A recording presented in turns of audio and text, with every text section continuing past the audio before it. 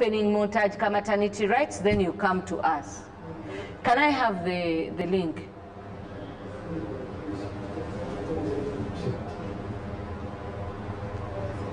Ojimpereza kati. Eze.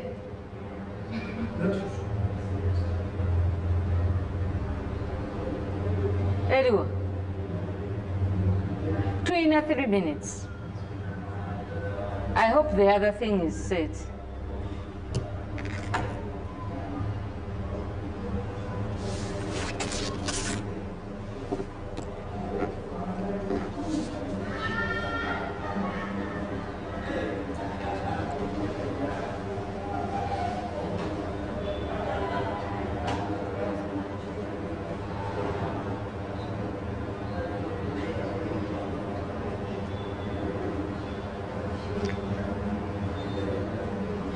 Bannaye link oba eganye tugireke tugyesonyiwe kubanga we have 3 minutes kyokka tetuna testinga sound wa Judith.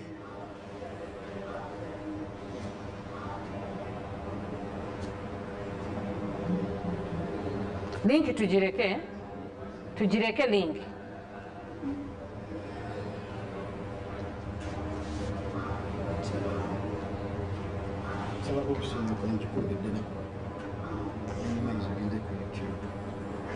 Jimpereze mu WhatsApp njikope njagala ku bintu byanjawulo.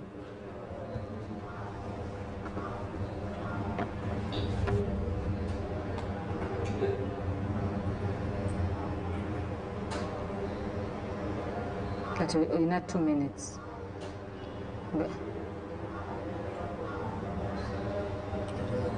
Kale webale kanji kimere.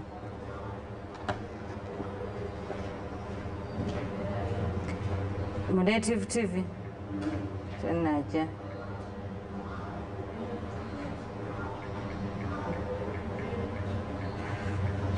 Judith, we'll let you know when you're talking because I think we needed to have done that earlier, but it's like the normal Zoom. It's just that when we ask you to talk, you talk, and maybe you don't talk for a long time so that we respond.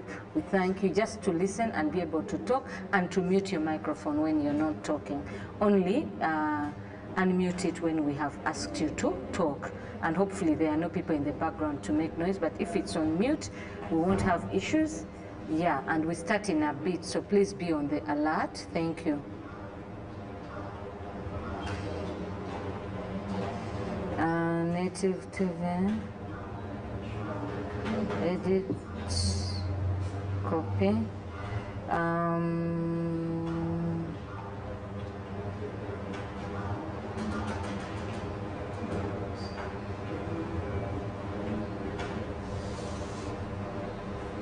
Kakati simanyi oba how will you guys be tagged? Ngenda bawe simu.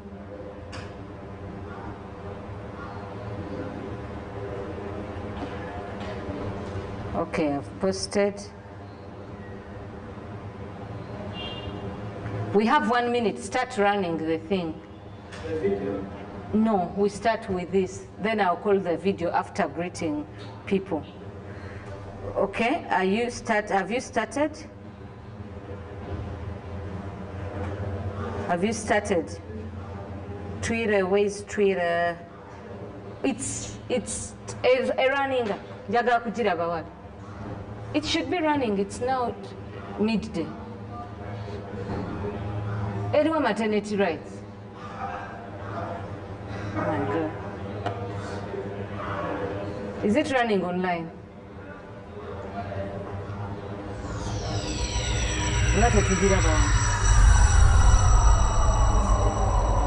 Okay. I am coming. I'm introducing abantu. Somebody take my phone. Who is going to do my WhatsApp? Can you do my Twitter? Copy the text. Okay. Where's the Twitter?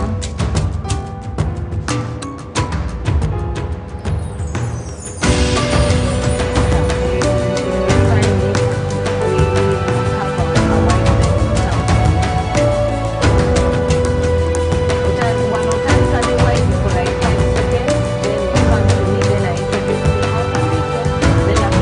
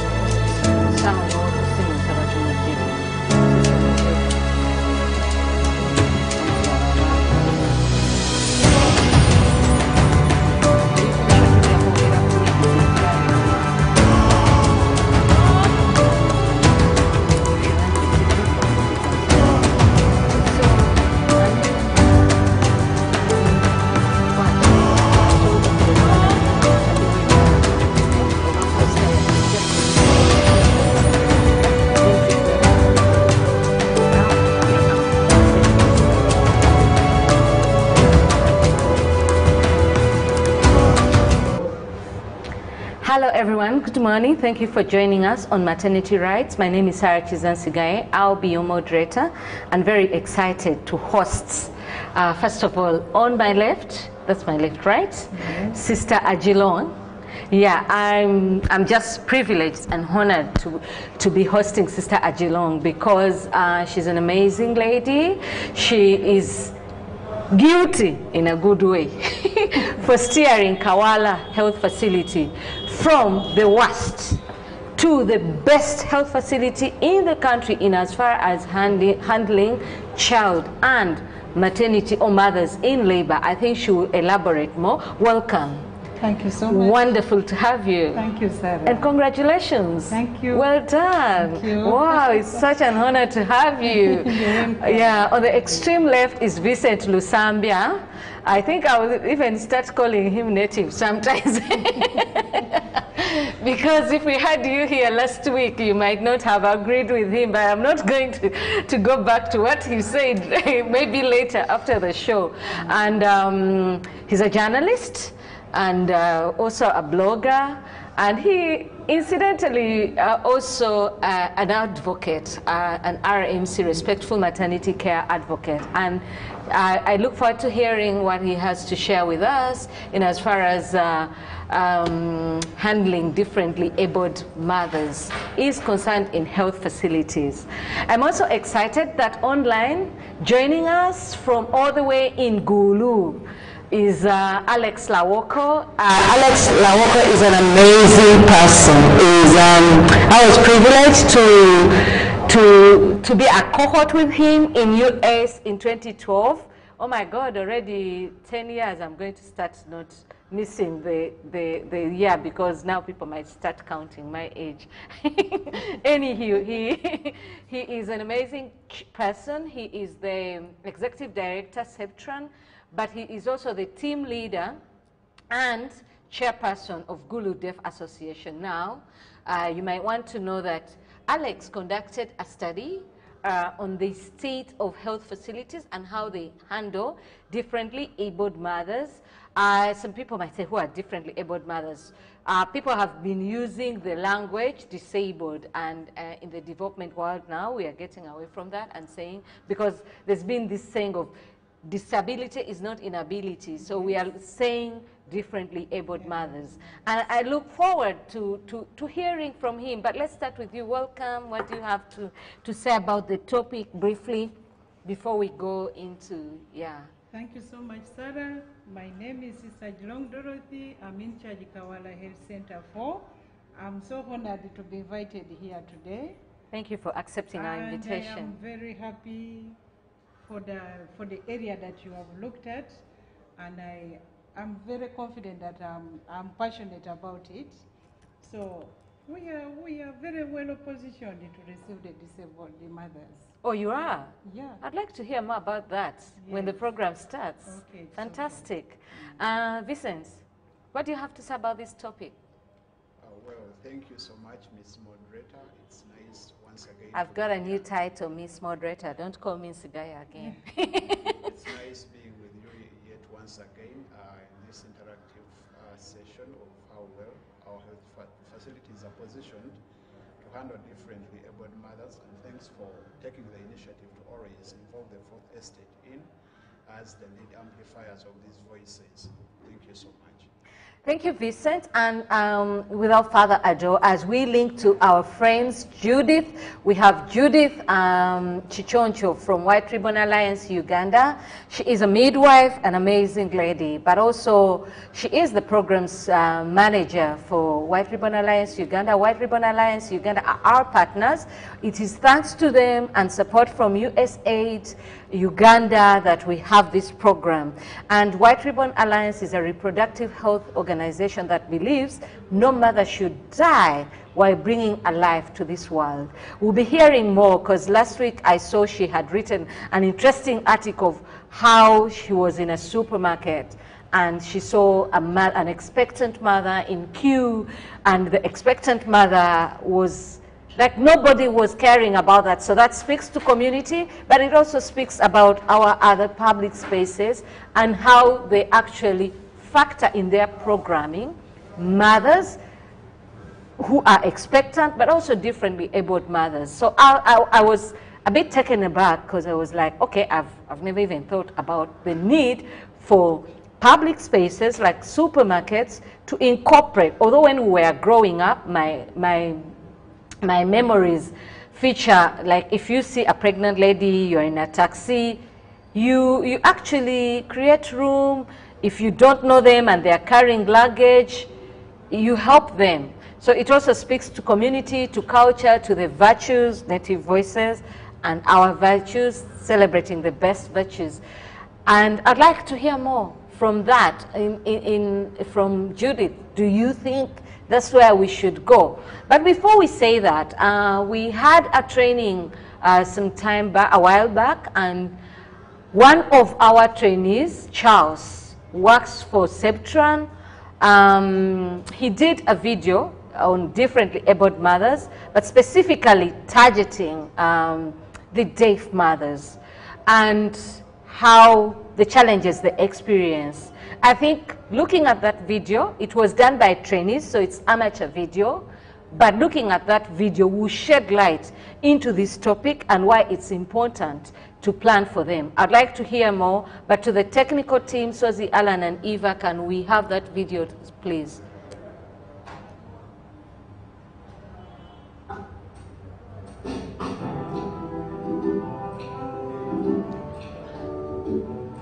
Is Judith set?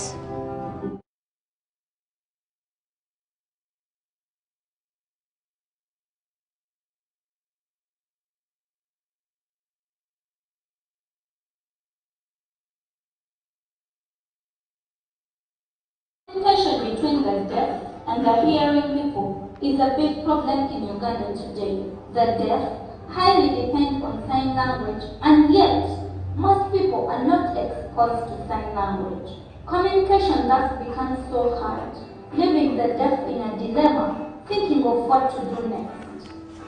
We thus made a follow-up of some deaf people and interviewed them about their experiences when they go to seek for health services. We started with a lady by the name of Esther, who lives in Mtinda, located in Kampala, Central Uganda. Esther is a mother of 3 children who are actually not deaf. She has gone to hospital for antenatal care and delivery for all her 3 children. But Esther explains that communication between Judith her and the practitioner is worse when it comes to sound here.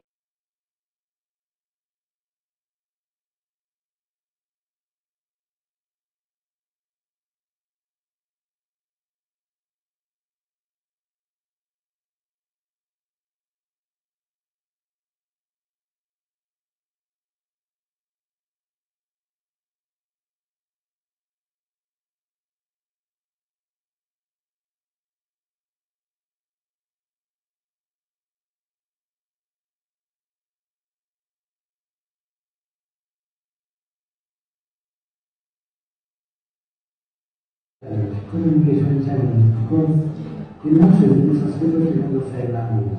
Reaching at Kiswa Health Center was another step we took. We were able to hear from some nurses and midwives who work in this hospital. Remember the this mothers? Morning, my dear. I'm in a talk show, but when I'm done, I'll call you. Sorry and thanks. We introduce them to you, but some come on their own.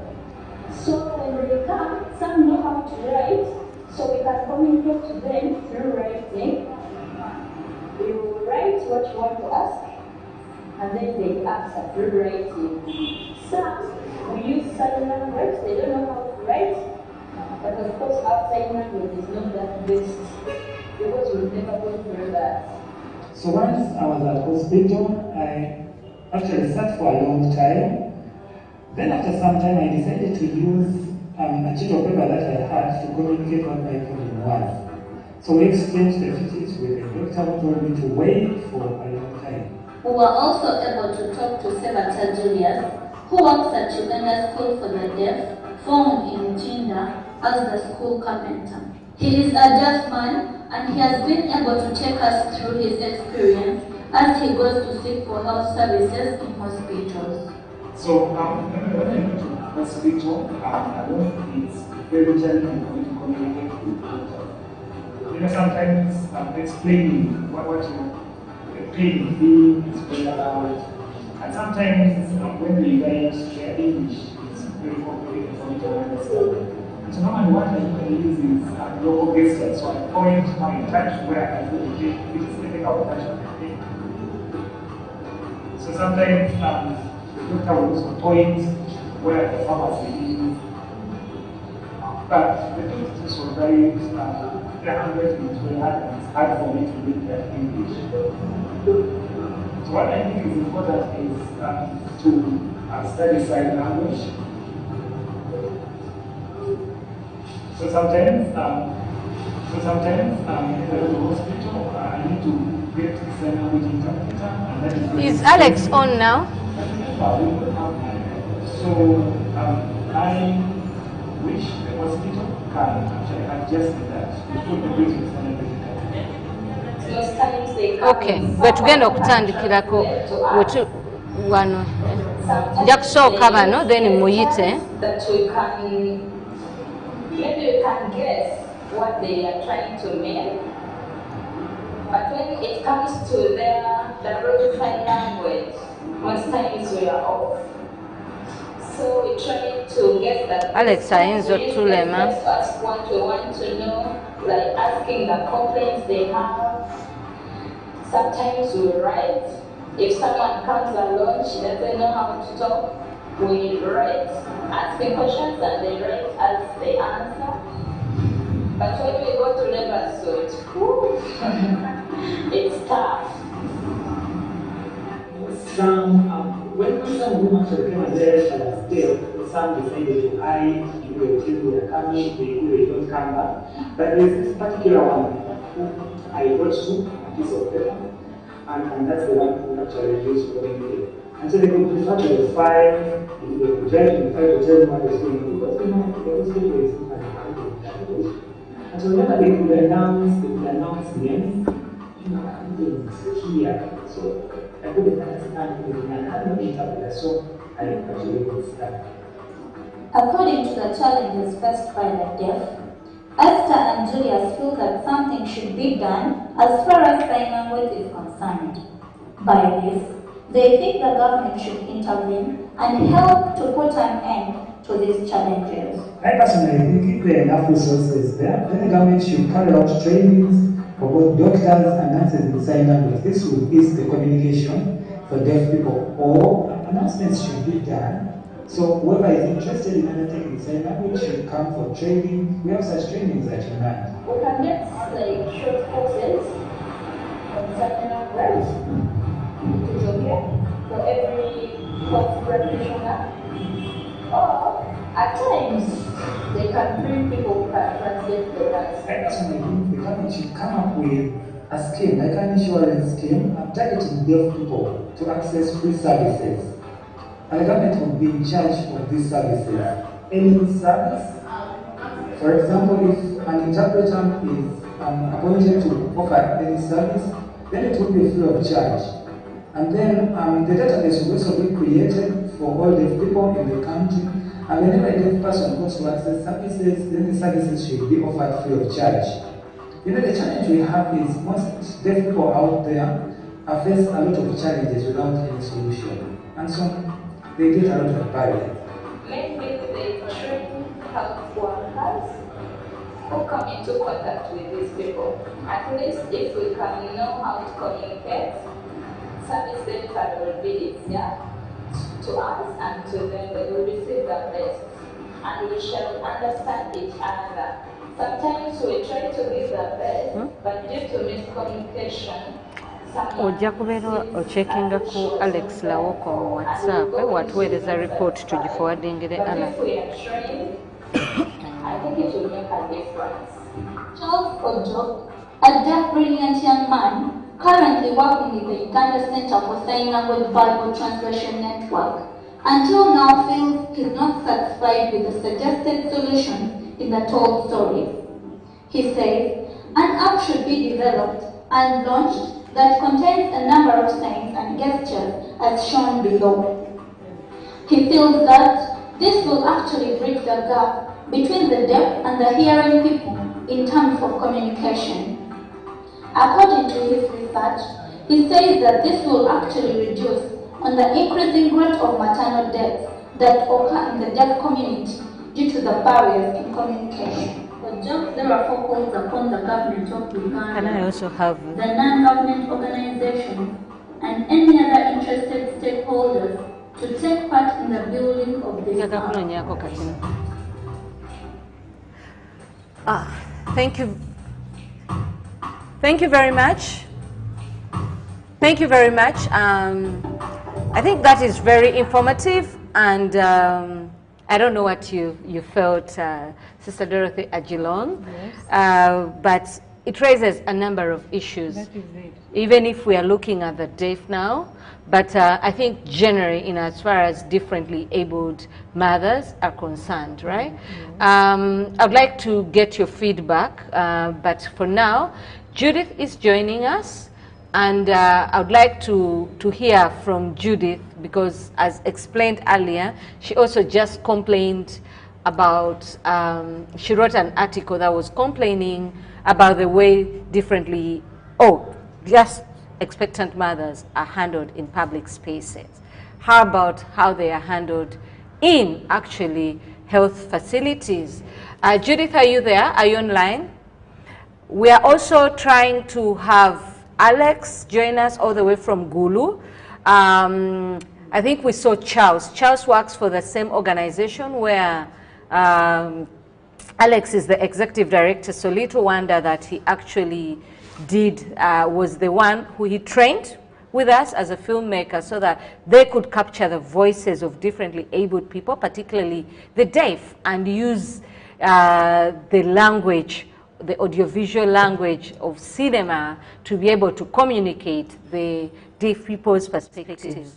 And apart from that, Alex did a report, but he's having trouble connecting with us all the way from Gulu. So as he joins us, we will go to Judith. Hello, Judith.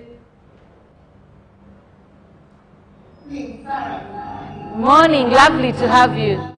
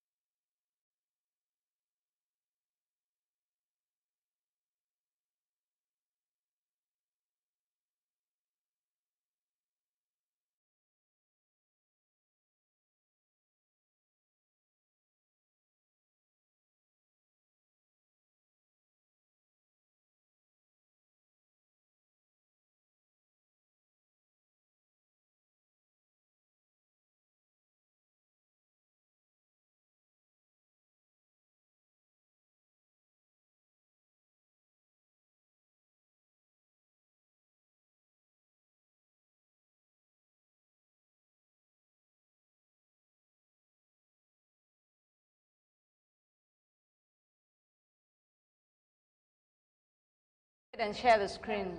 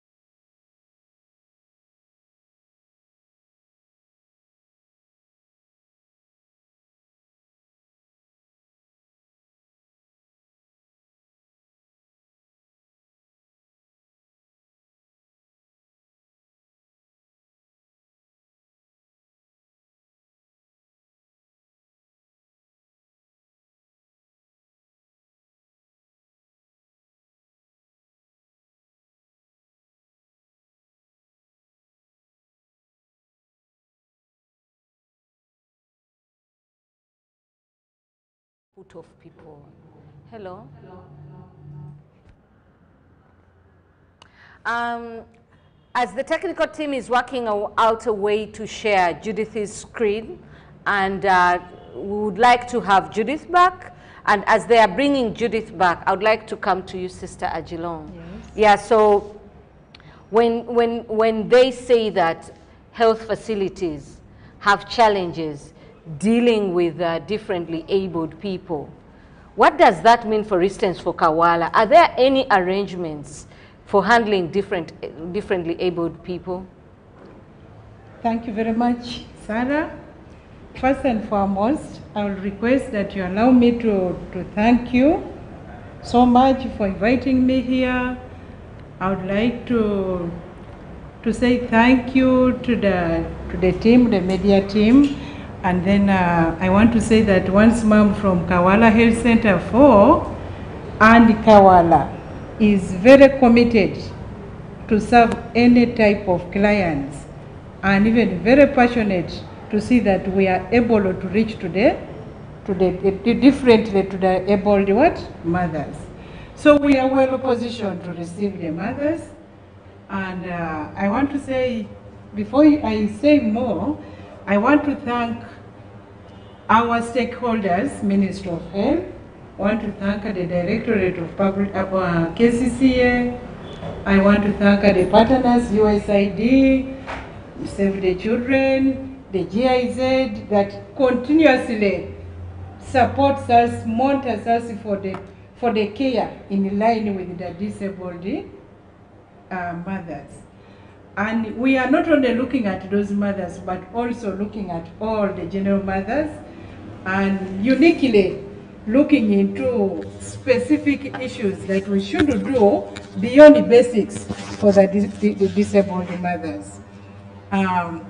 I want to say that in Kawala, averagely, I think we get about 5 mothers with such unique challenges.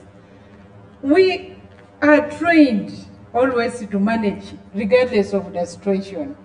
And maybe there would be some challenges, of course, in our care, but we normally receive them like any other mother. But what is very important with us there is, one, as Kawala, we are very conscious about accessibility of these mothers.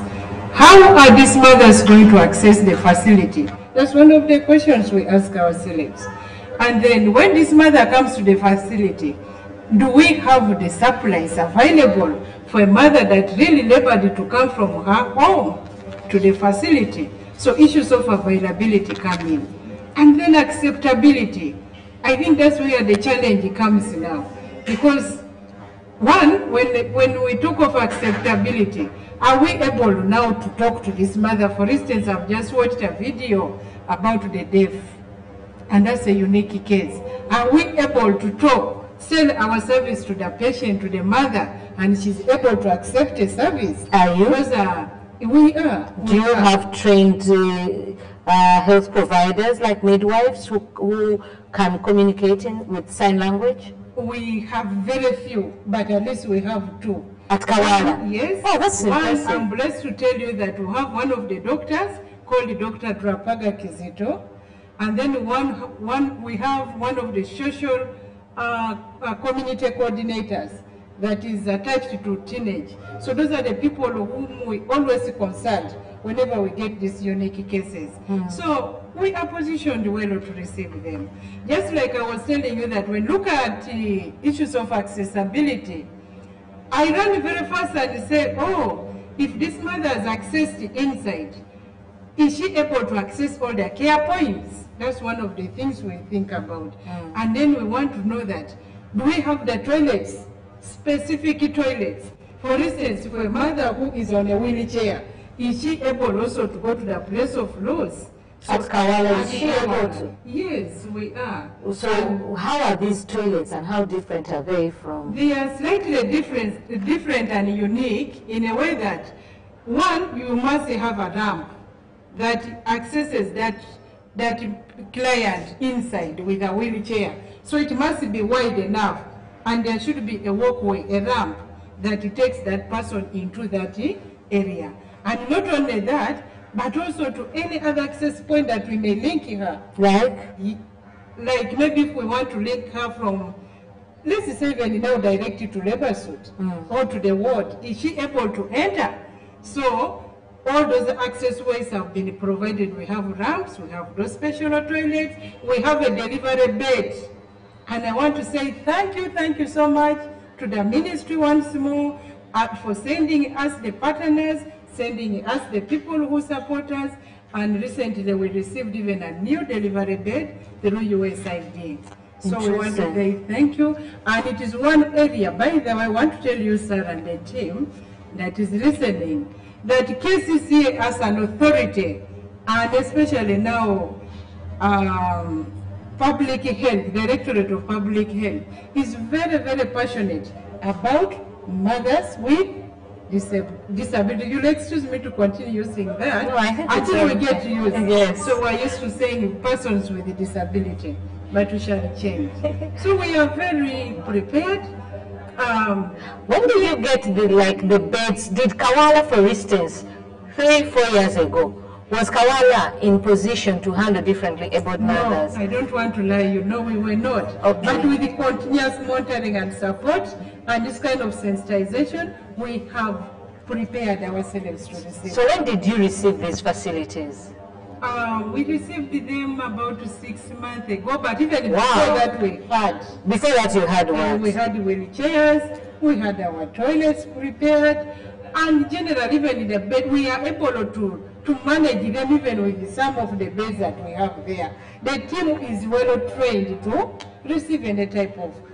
Wow, this is little wonder that actually Kawala Health Facility now has been rated as the best in the country. I think later at a certain point we will have to come in and establish how the situation was before actually they got these facilities. Some of them 6 months ago, and as she admitted or shared with us, about 3, 4, 5 years ago, they didn't have it. How was the situation? How many other health facilities in the country do have that kind of infrastructure? What does it mean for people who do not have the infrastructure? And if we get the opportunity to sort out the network challenges that Alex is experiencing, we'll hear from him because he conducted a study countrywide about how differently abled mothers, the challenges they experience, and the challenges health practitioners, providers experience when they have to help these mothers deliver. But right now, I'd like to go back to Judith. Judith, can we come to you? Are you set? Okay, as they are setting Judith. Judith, I'm sorry for the experience, for the technical challenges sharing the screen with you. Can we go to Vincent? Vincent, what's the situation in other health facilities? What has your investigation as a journalist established as far as differently abled mothers and the challenges they experience in health facilities? Well, thank you so much, Sarah, and big thanks to the Kawala in charge. For my own point of view, and as for my own studies conducted across different health centers, for a number of health centers in Kampala, Screen it already to turn it up.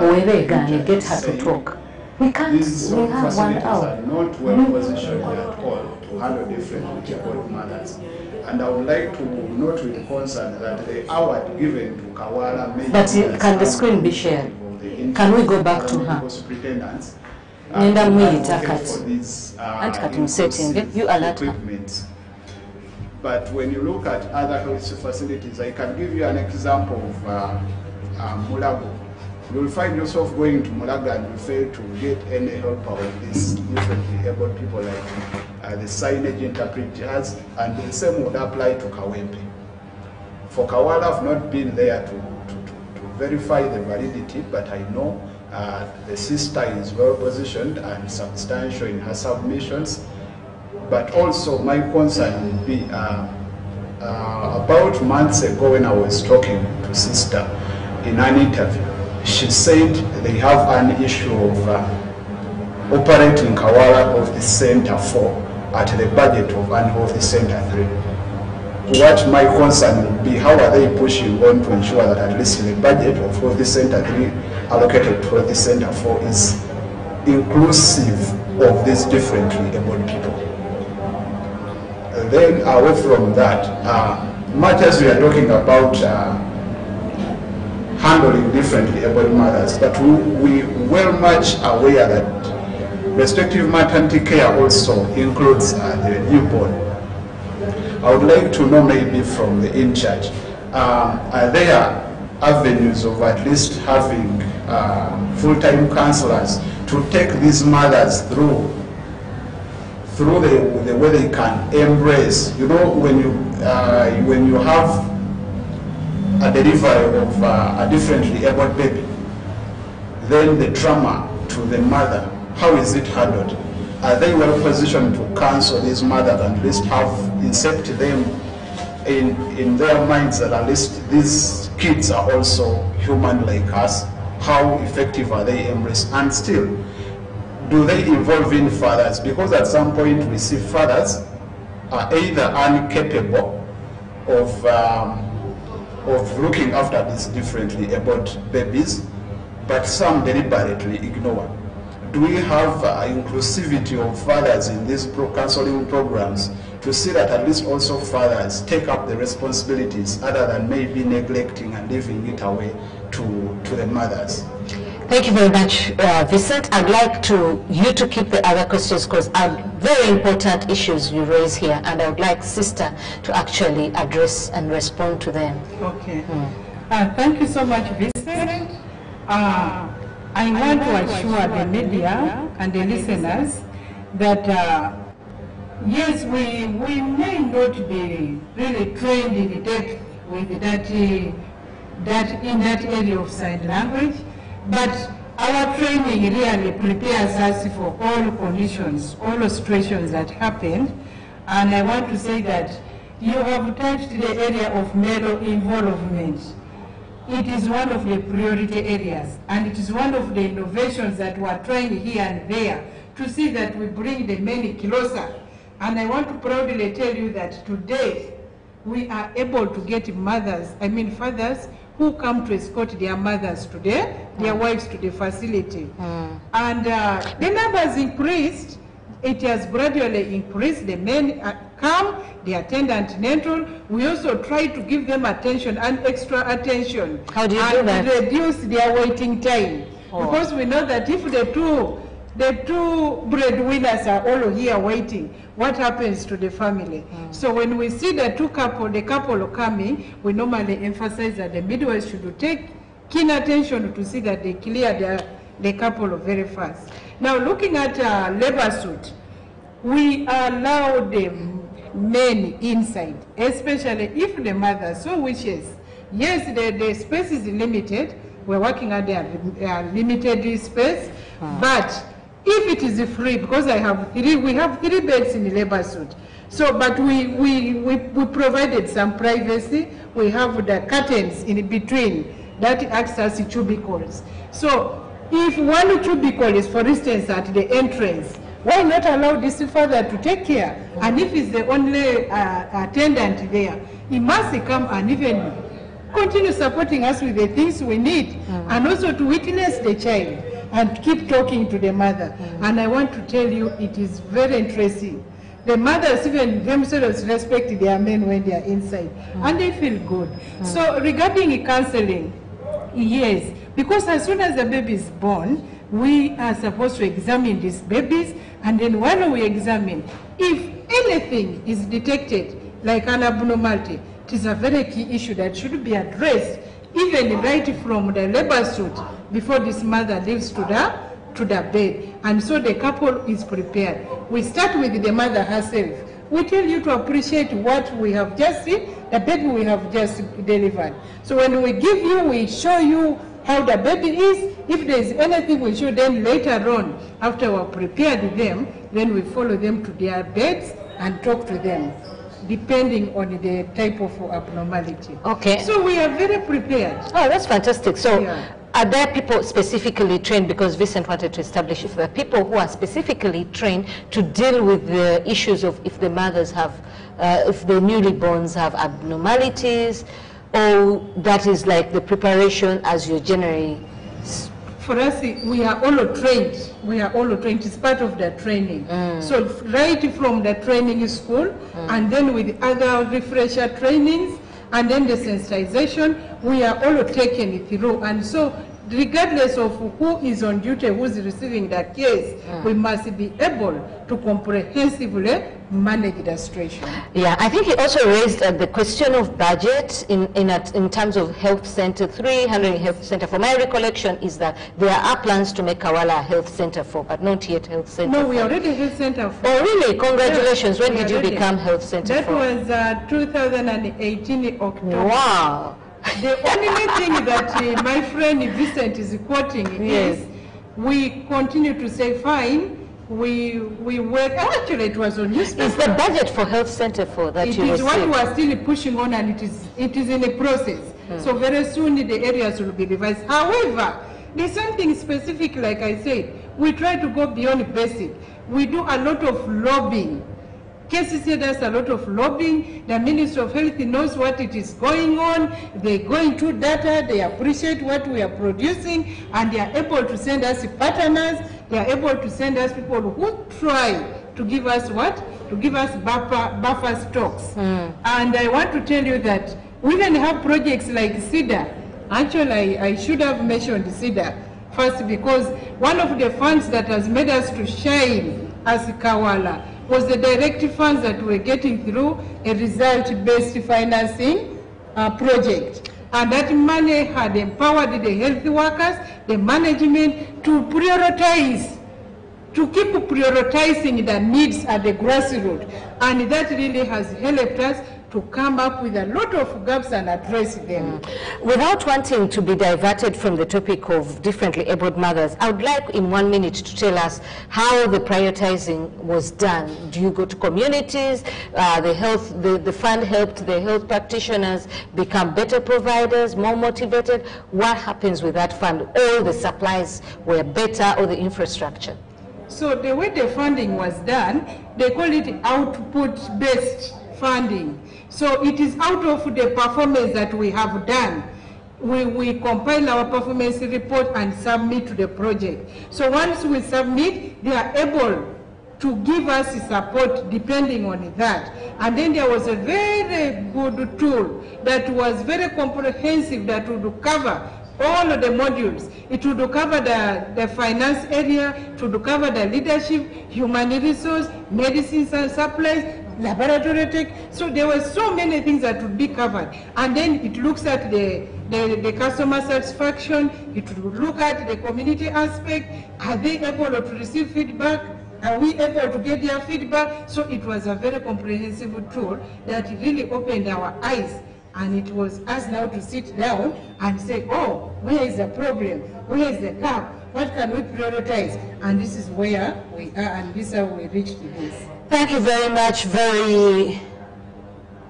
Thank you very much. Very interesting revelations, and we are very, have been educated a lot, and we would be privileged for the opportunity to come and capture some of the developments at Kawala. For now, I think we'd like to go to Judith. And Judith, are you set? Hello, Judith. Sorry for the earlier technicalities. Please go ahead and continue where we left off from. But you're welcome to also respond to the submissions of Vincent and Sister Dorothy Ajilong. Judith?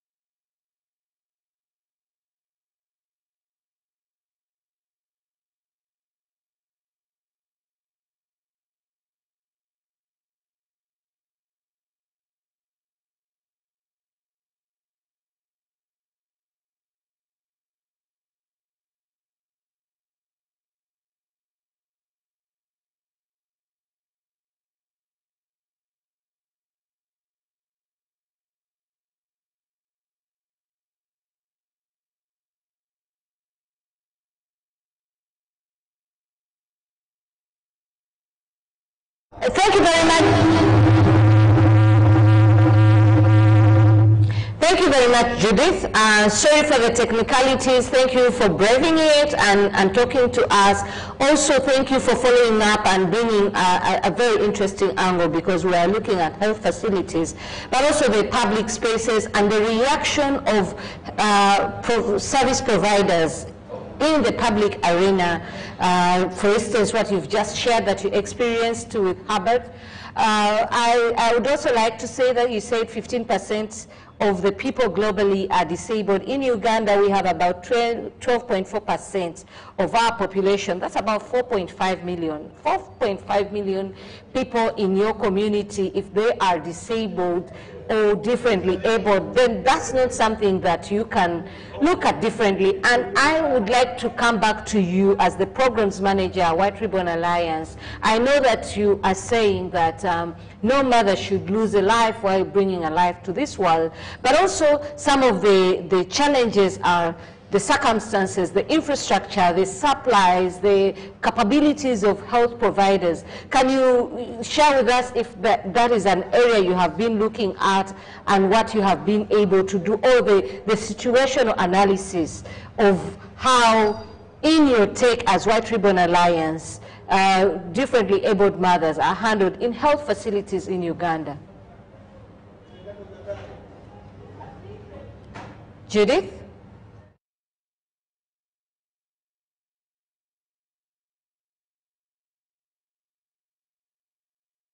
Able to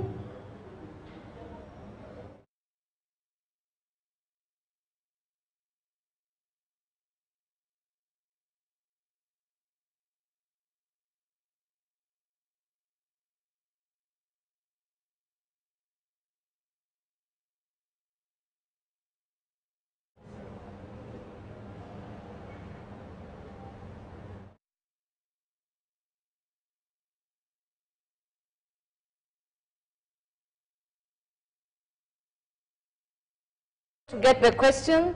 We can hear you.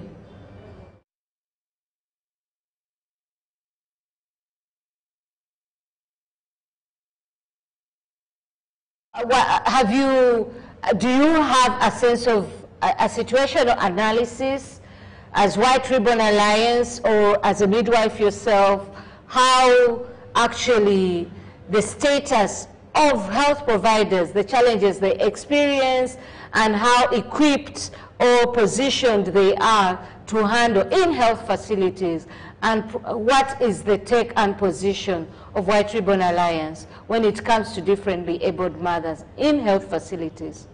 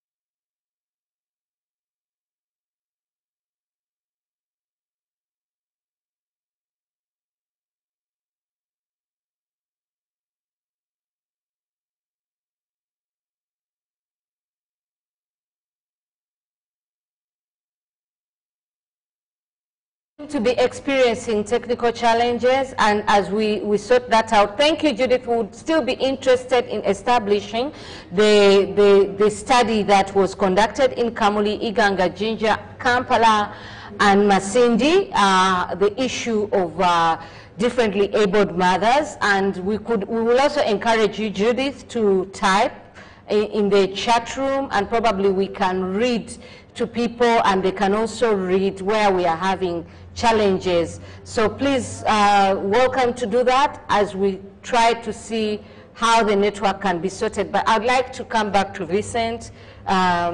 You heard what Judith said in line with differently abled people and how they are handled in public spaces. Are they obliged? What's the situation? I wouldn't like it to get us away from differently abled mothers and respectful maternity care, but don't communities have a role to play, especially the people who are actually architects or custodians of public spaces that we use? Well, thank you very much. Indeed, like your question goes, communities having a role to play. Yes, they are.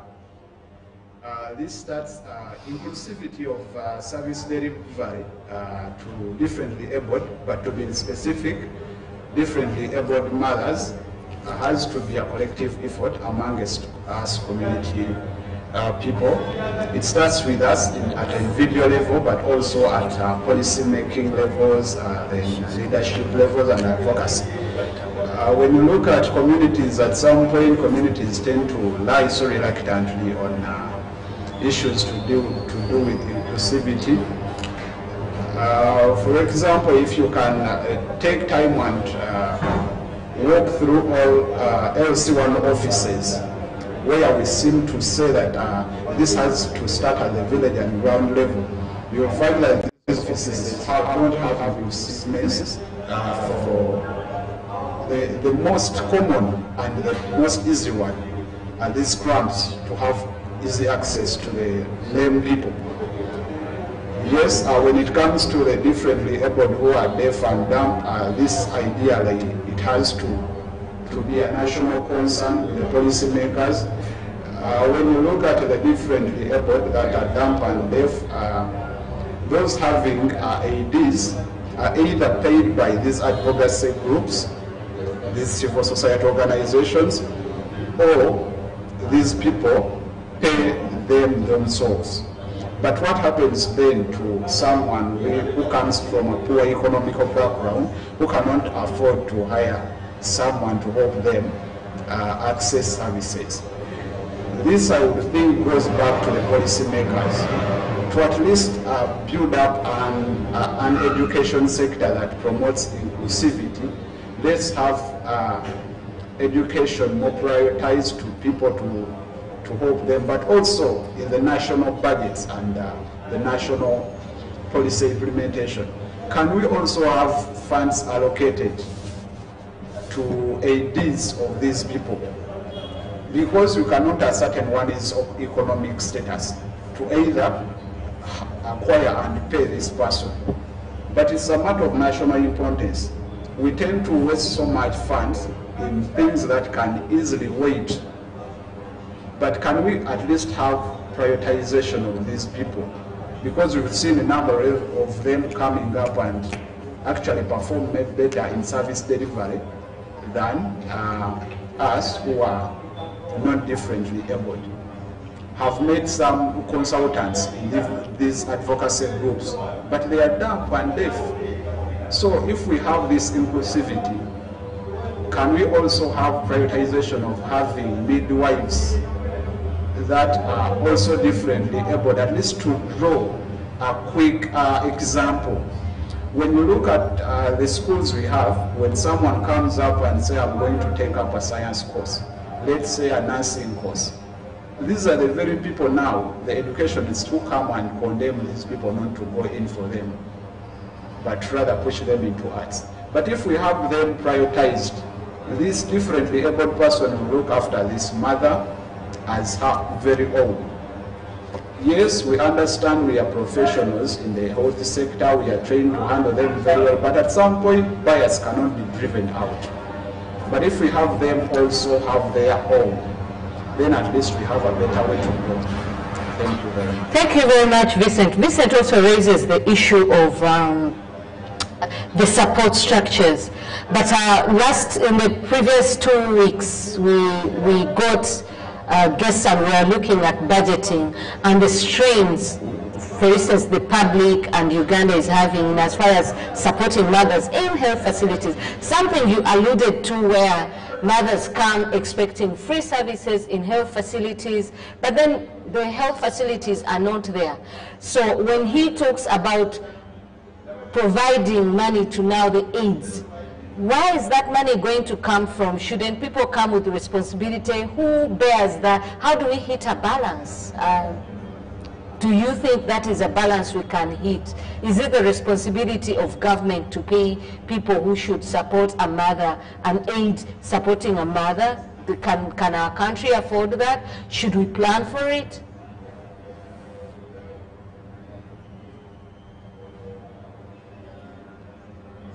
Sister, over to you. I want to thank you, Sarah. I want to say that this is, to some extent, is beyond us as Kawala, but it goes back to the government, and I'm sure there must be stakeholders who are really listening to our discussion, and this kind of sensitization makes us to widen our thinking. And me personally, I have taken note of that. My easiest area is now the area of budget. I must always be very conscious to see that in the budget in line with these people who are differently abled is catered, but I'm also proud to say that I've been catering for them anyway, because I'm almost done. We only just remain with a few remodeling of some corners to finish up the walkways. Otherwise, in line with the budget, we shall just continue to maintain. But regarding what he has raised, it goes back to the government and to my mother ministry, so that we are able to take priority in this area. I think this is something we may need to raise with the ministry. Dr. Mugahi, who is the Assistant Commissioner, Family and Reproductive Health, I think. He's usually a guest on this show, and this is something we'd like to follow up with him. But back to you on the issue of also transportation.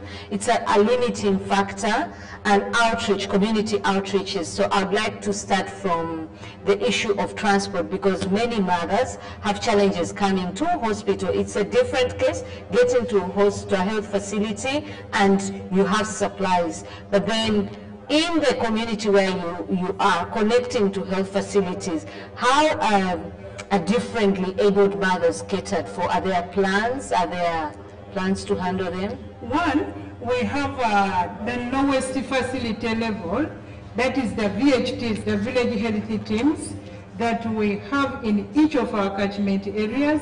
And I want to tell you, we as Kawal also, we have a very strong team in that area. So we normally work together with them. They're the people who know their people. And then also at the division level, we're in touch with the CDOs, people who know these people where they are. So sometimes me personally, I've ever got calls for 2 clients, and then I was able to see how to support them until they came. So how did you support them? Actually, what support did they need?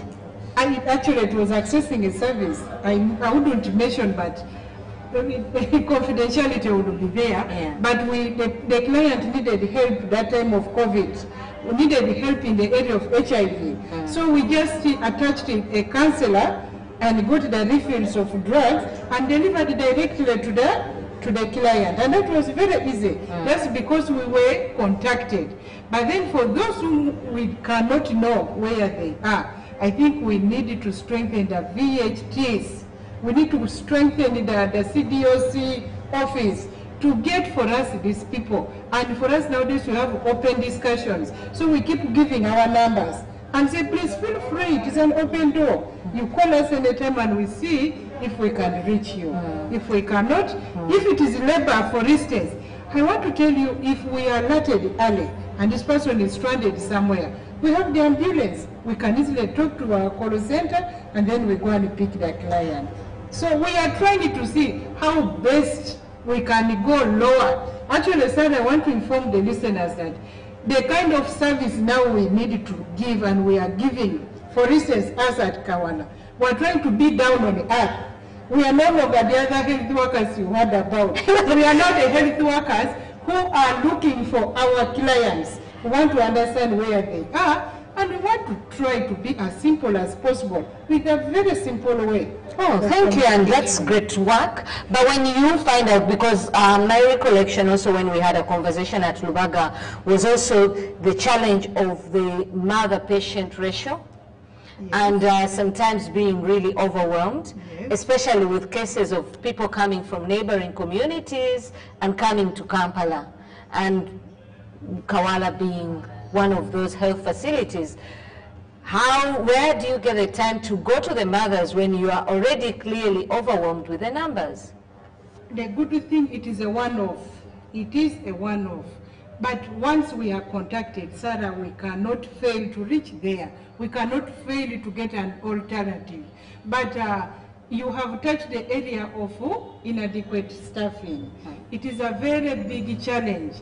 I want to tell you, if I just read for you a small data concerning the maternity care, the smaller data that we compiled for a few financial years, you do see a very steady or rapid increment of clients attending at the facility. And when you look at the structure of Ministry of Health, for instance, Health Service Commission, when the structure is passed, maybe they can pass like 3 years back, basing on the population that was there. But because of this sharp increase, in most cases, we are not able to serve our clients because of the demand. The demand becomes high, and the health workers are strained. And we are even strained to an extent of going past some shifts, long hours of working, because you want to see that we are able to complete all the shifts. Doesn't that affect the quality? It doesn't. No. Yeah. You cannot compromise. However, to some small extent, of course, because if I delay to reach you when you are really crying and calling, Musawa, and I'm still attending to this person, the other person has gone to theater, the other person has taken a referral, then you know that I will have delayed a bit. Now that your health center, for how many health providers do you have? We as Kawala, we have 72 established government. But that shouldn't excite you, because when you look at the data, because if I take you very fast with the little data that I collected here, I would tell you that in the financial year 2019-2020, our population currently is 122,300. 122,300. That's the population we're looking at. And like for the on women, a daily, on a that is in a financial year. Oh, 122,300. Oh my God. Oh, 122,300. Yes. Okay. And for women, total women attending, in 2019-2020, we're looking at 13,482. 2020. Those are mothers or women? Mothers. Women that attended. Okay. That we received at the facility. We received at the facility. In 2020-2021, we received 31,115. Remember, we started from 13. Now we are to 31,115. Now in 2021-2022, which was the last financial year, we received 35,656. So we expect even to go to 40 by this financial year. So are you seeing the steady increase? So this means a lot. It really means a lot to us. Yeah, because what's the implication on the patient-doctor ratio now? How do you rate it? That is, so when I tell you of 72, that is just a part of the maternity, one department. Now, how about other departments? So does the maternity have, okay, the people you're talking about, the 35 now, going to 40, are the people you handle annually? Yes. And you have 72 health providers. Yes. And those 72 health providers, how many are in the maternity ward? For the maternity, like maternity in particular, we have only 12 midwives. Remember, this midwife must also become a mother. Oh my God. A midwife must become a mother and have her right of how many months?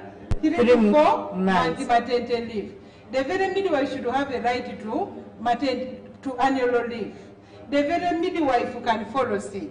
The very midwife should go for a refresher training. So having the 12 still becomes a challenge to run. On a daily, how many? Moreover, there are 3 shifts divided.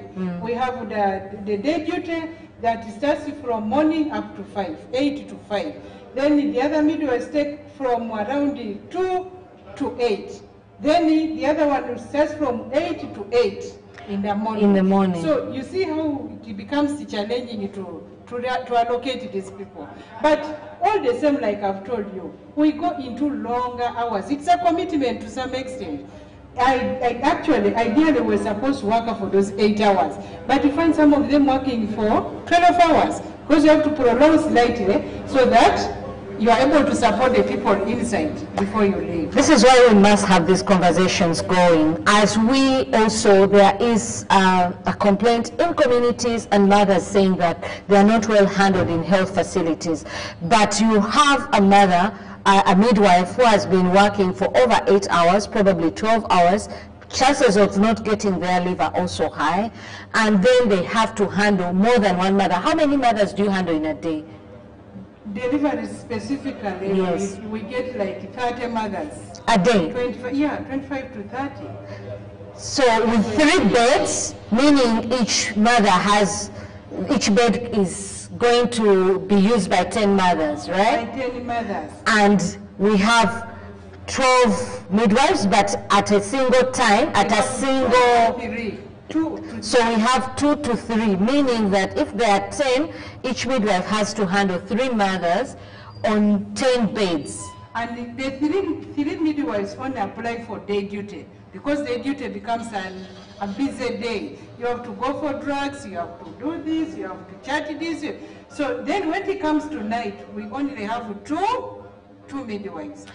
What would be the reasonable number that would work in a health facility such as Kawala, like Center 4? Center 4. If each midwife would attend to at least, maybe we can say minimum of 4 mothers, 4 to 5. I think. A day? Is that a day? Yes, because when you look at our technicality, the way we are supposed to monitor these women, my dear, when it comes to what we call a pathograph is a tool that demands you to monitor the woman closely after every 15 or 30 minutes. Are you able to do that? We are not able, but we are able to innovate and do something and make sure you are in touch with the mother continuously. So that's innovation. Is yes, how does it work? With the pathograph, there's even no negotiation about that.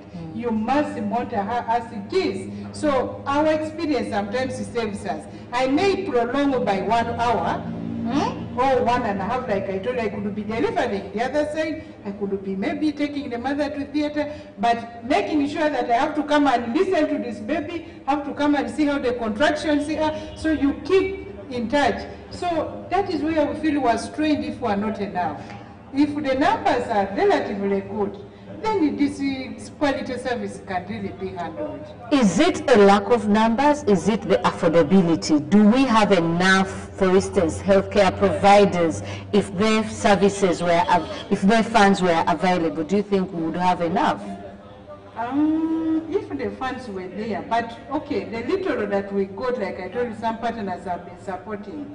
We have been able to add on some few personnel. Especially in the area of the doctors, the critical area of the anesthetists, to see that we are able to complete a 24-hour service. And I am proudly talking and telling the community that we are waiting for the clients. The only limitation that you may come and say, oh, what happened, sister, is the area of space. Our space is not enough. But as I speak now, we are fully prepared to run 24-hour service from the labor suite up to the theater. 24/7 means we are here from morning 8 to 8. Congratulations. I can see Vincent is wild. But before I come to you, Vincent, I'd like to congratulate you again. I think we've been saying what, I know that White Ribbon Alliance conducted a study where they were saying, what do mothers want? I think what do our health providers want is also critical, and hearing from you is very important. I think these voices have to keep going out, celebrating people who are doing this amazing work. I'm very humbled. It's very easy to criticize, but there was a hand. Moses Mutaka had, I think, a comment or a question. Moses, are you online?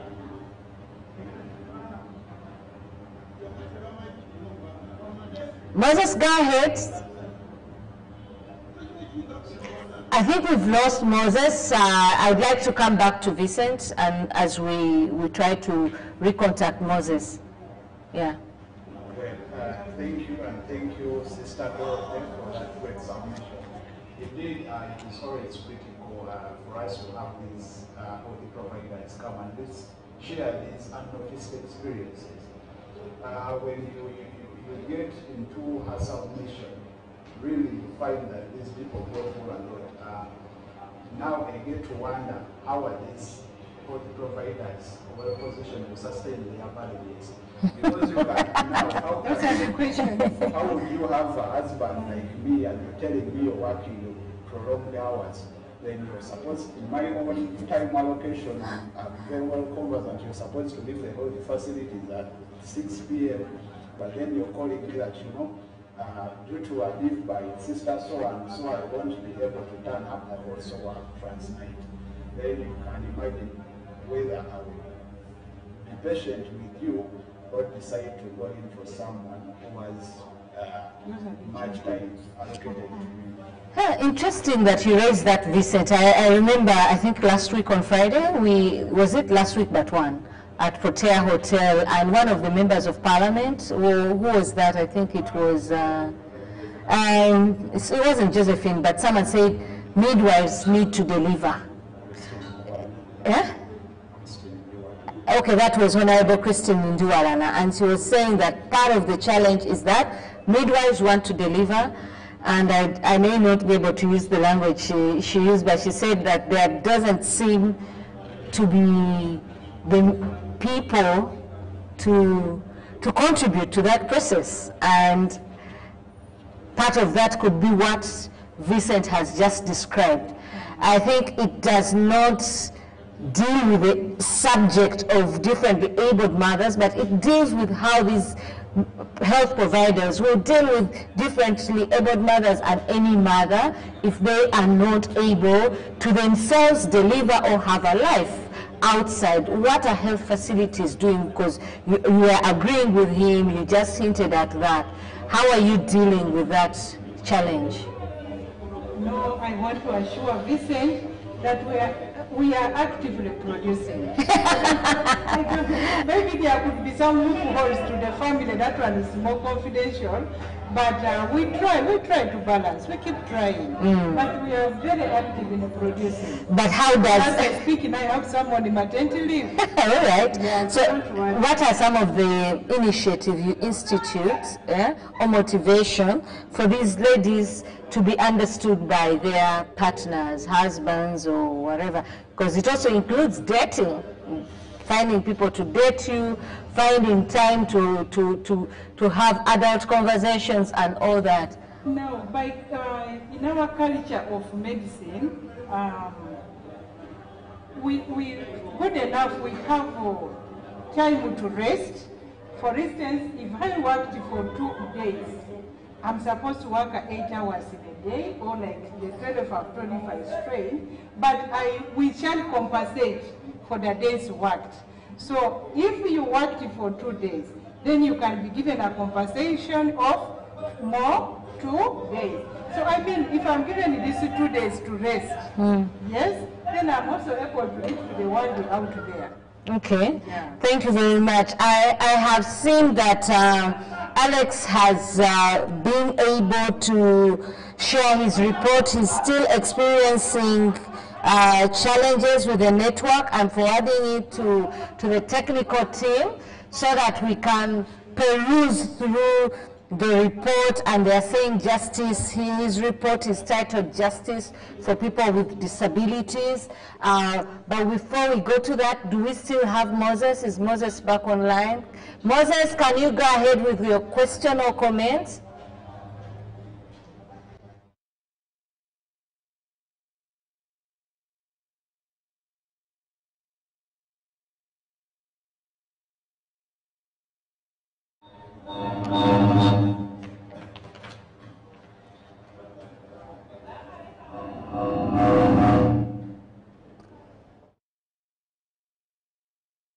Nobody's hand is up. We shall get you after Moses.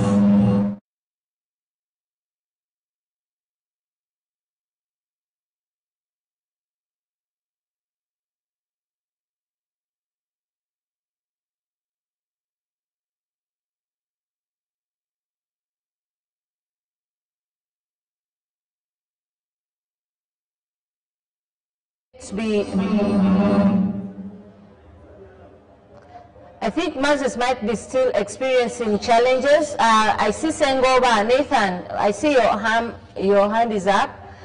Kindly come with your question or comment as we rectify the challenges with Moses Mutaka. Nathan?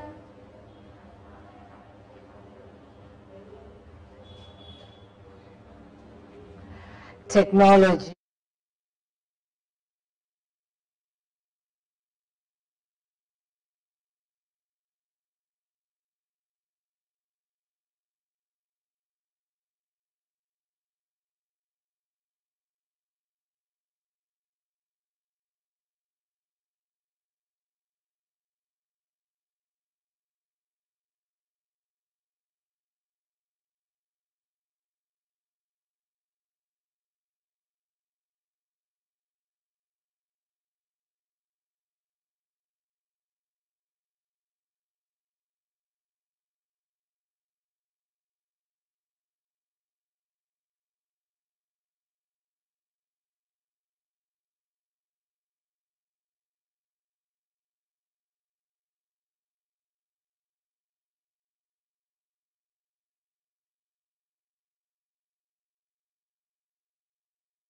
As we wait to hear from Moses.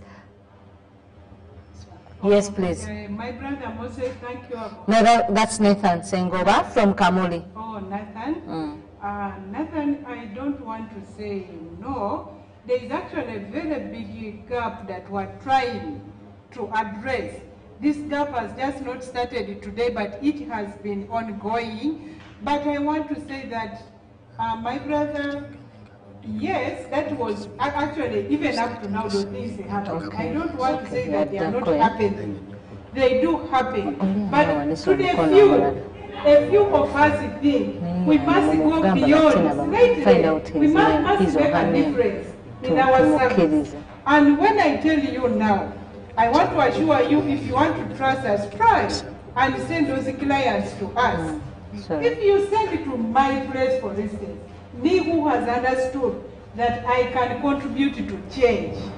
Change is something that is gradual, but a few of us feel we should reach to that change. We should make some sense in it. So I don't want to refuse it. I know it happens, but we want to continue encouraging the mothers that we need you. You are the cause for our employment. We need you and you need us. Please test us. This sensitization does not stop here, but I'm sure whoever is listening now cannot remain the same. But a few of us are trying to make change. KCCA facilities are trying. I want to say we are trying to improve on service communication. We are trying to make relationships, though we are not yet there at 100%. But we are somewhere 60 to 70, I can say. Congratulations. Yeah, of course, the gap for the 30%, we also need to bring it in, but we also have to look where we are coming from, and I think it's commendable efforts. I hope this is not only Kawala, I hope it's also other health facilities. Are you able to share the situation in other health facilities? I'm sure you're able, no, not to blame them, but probably the experiences the challenges they could be experiencing, because if it's the best and it's only about 2-3 years ago and 6 months that you've been equipped, what's the state of affairs elsewhere? Okay, I can share about the KCCA sister facilities. I want to say, we as the KCCA will not talk here, but if you want, you can even come and keep, you journalists, you're good at coming quietly. You can come and try to see what we are doing there. KCCA is really committed.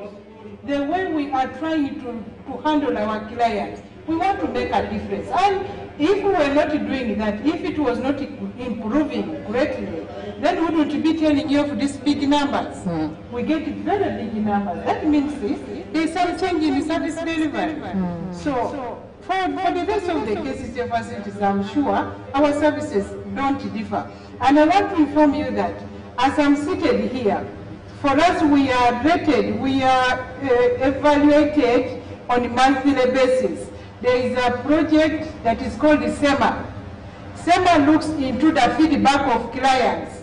We don't corrupt anyone. We don't tell them anything. But what they have done is to place the machines at every entry point. So that machine is directed to the client at the point of exit. So even if we delayed to pass our survey form, we are able to get their feedback through those machines. And normally it's like a competitive thing with the KCCA. It's like this facility thinks they should overcome the other. So again, I want to tell you in the house that just last month, July, we managed to be the best. Out of the 81 health facilities. But sustaining it is quite difficult because this month you are number 1, another month you go to 3, you go to 2, you come to 4. But at least I want to thank God that we have always been 3 to 1 to 3. Congratulations. That means a lot because sustaining is not easy. Looking at the crowds that we get, you don't really think that you'd even get such a good response. So my question is, we are talking about Kisenyi, Chiteri, Kawala, what are the other 8 facilities? We are talking about Kisenyi being the biggest facility, then followed by Kawala, then we come to Kitebi Health Facility 3, we have Kisugu Health Facility 3, we have Kiswa, we have Komamboga, we have Bokoto, and then we have City Hall. The center place. How can they compare Health Center 3 to Health Center 4, yet you don't have similar infrastructure? Are they looking at the services now and treatment of people vis-a-vis availability of supplies and services? They are looking at the services. They look clearly into the area of services. And then the waiting time. One of the things that I can share with you is most people don't like public facilities because of the long waiting time. So it is one area that we are trying to see how basic can we reduce. If you came to a department like HIV clinic, it would take you like 1 hour to complete all the processes required there. But we are saying that 1 hour is also a lot. Actually, it would be like 2 hours. But now we are trying to do everything timely, at a timely manner. Won't that affect the time given to a person? Because also part of recovery is mental, is the mind and how you deal with the mind. No, it doesn't. We do the really thing, but trying to be mindful of the wasted time. When this person goes to the lab, was the lab person available? If this person went to lab and came back to the clinician, was the clinician available at the right time? So we don't want to leave gaps like, I'm coming back from lab, I come and sit and there's no one inside.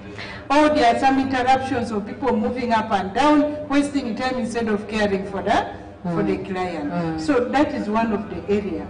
Then they are not looking at volumes, but service delivery. And then the interaction you had with the client.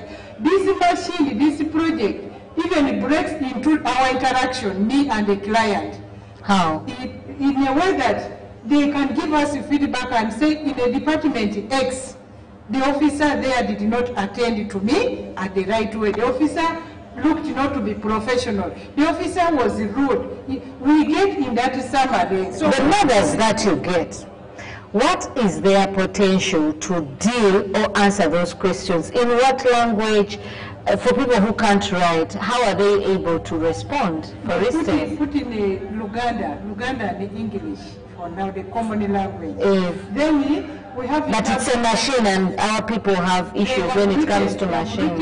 And then sometimes those people are even there to interpret. Hey. So are the people scared of the interpreters? Are they health providers? For those who can read, most times those who read, they go and press, they know the corner where the machine is. Yeah. And then when we have the dialogues with the community, the stakeholders, the LOCs, the chairpersons, HUMIC, we get those feedbacks. We have dialogues and receive and come to continuously address. So how do you do these community outreaches? What is the motive? How do you choose the communities you go to? Who funds and supports that? Different stakeholders fund it. One of them is USAID. Some we have also our own budgeted outreaches that we plan for, but the majority comes from the implementing partners. So, like I told you, we are in touch with the community, and those are the VHTs. So the VHTs, the other stakeholders come and complain, come and tell us, but sister, you have been sending outreaches to the other side. You have never sent to Nakulabi. And Nakulabi has a hard to reach area. When are you going there? So when you have opportunities for outreaches, then you are in a position to prioritize the underserved areas. Yeah. Yeah, good work. I would like to run back to Moses Mutaka. I think the issues were rectified. I don't know whether I've answered. No, I think you've answered, unless someone has something that they feel is not answered, and you're welcome. We welcome the people online, both on YouTube and actually on Zoom, to share with us your questions, your comments, your experiences, and we'll read out those and be able to discuss, or you get feedback from the panelists here. I think we lost